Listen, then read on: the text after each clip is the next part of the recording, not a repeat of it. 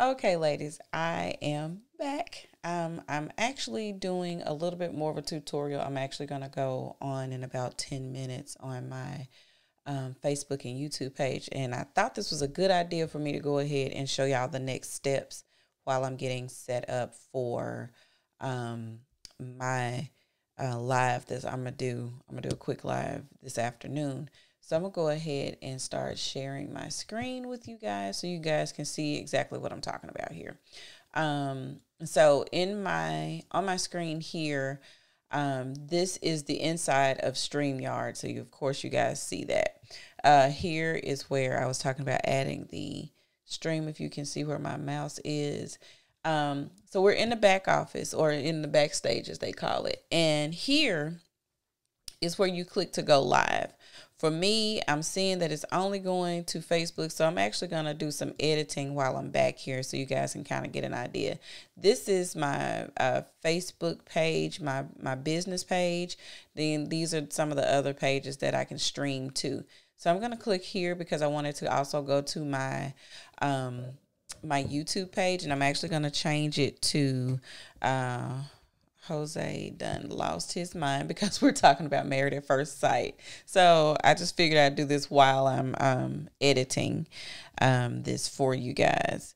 Let's do hashtag lifetime. Since we're doing this, let's see, Married at First Sight. So I'm going to be stopping because I'm actually typing it in as we go. But I want you guys to kind of get an idea of what it looks like when you're backstage. But as you see up here, these are where it's going to broadcast to. These are all the different channels that I will broadcast to. It doesn't do Instagram, but you can do all these pages. And I could click on all these right now and they would all go to that destination. Or I could take it off like that and it wouldn't go to that destination. But since we're talking about it, I just messed it up. So let me go ahead and edit this again. So we're talking about Married at First Sight. And I'm going to say Jose what's his name? Yeah, WTF. We're just going to do that because that's easier. And then right here, I'm going to do hashtag lifetime. And then I'm going to do hashtag Married at First Sight. And then also, I don't like this image. So I'm going to go ahead and change my image.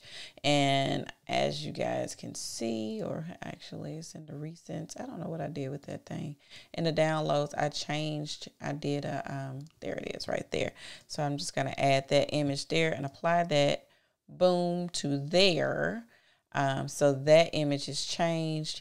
And then I'm going to also just do this. I'm going to copy this. And then because I want it to be the same, and I'm going to paste that there. And then I'm going to also copy here. And then I'm going to paste down here the same thing because I want it all to be the same.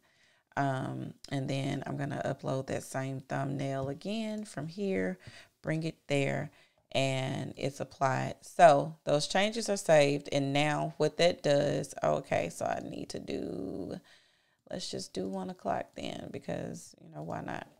So we're going to do this to 1 o'clock. Save those changes because you got to have to at least be 10 minutes out to make those changes. Let's match those destinations to 1 o'clock. Okay. So now I have 12 minutes and 50 seconds before I go live.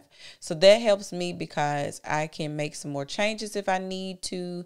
I can invite my guests back here. We can kind of just take our time. So you have your countdown clock here. For me, I have intro music, or I actually have countdown times within that. So under here, I have like a little banner here. And as you see these little video clips, this actually tells you how many. So like I have a 5-minute countdown. That works for me because I like to make sure I have time to just kind of get myself together, get my notes together and everything. So again, I have the 12-minute schedule. When I'm ready to go live, I just click this live button from inside of StreamYard. So I don't have to go to Facebook. It's going to automatically post to whichever page I want it to go to, and those people can watch it. And then I just like, even with your banners, you can tell them stuff like, support the channel, whatever, like that. So we have like, share, and subscribe, and that will go to the bottom there. So again, you have your comments from your audience. You'll be able to see them here. You'll be able to respond in the app without having to actually go on there. You do your private chat to your guests that doesn't show on the places that you stream to, and that'll help you as well. And then for me, I haven't added myself to the stream, but I will. Usually I have videos or things like PowerPoint slides, things like that I add to my streams, and I'll usually do it from there.